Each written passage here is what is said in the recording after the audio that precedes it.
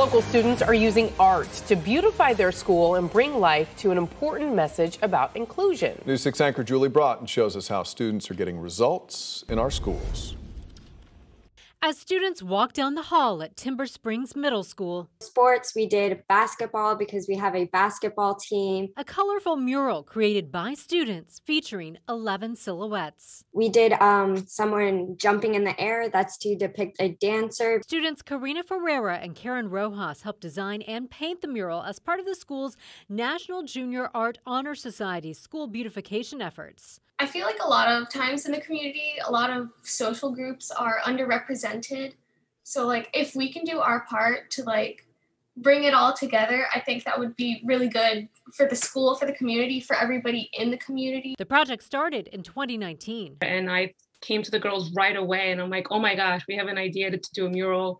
And they were like, on the wall? I said, yeah, on the wall. And we were all excited and they were like, wait, can we even paint on the wall? I'm like, yeah, we're gonna make this happen. It was projectors and drawing and cutting and sizing, and they were middle school at the time. Right.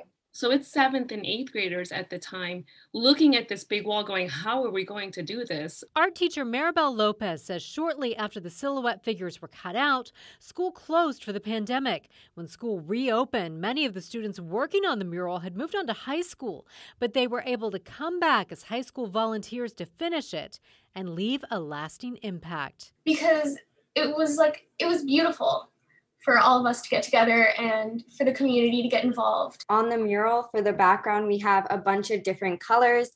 And I think that it shows, right, that if we just had one color, it would look very simple, plain. It wouldn't be as exciting to look at.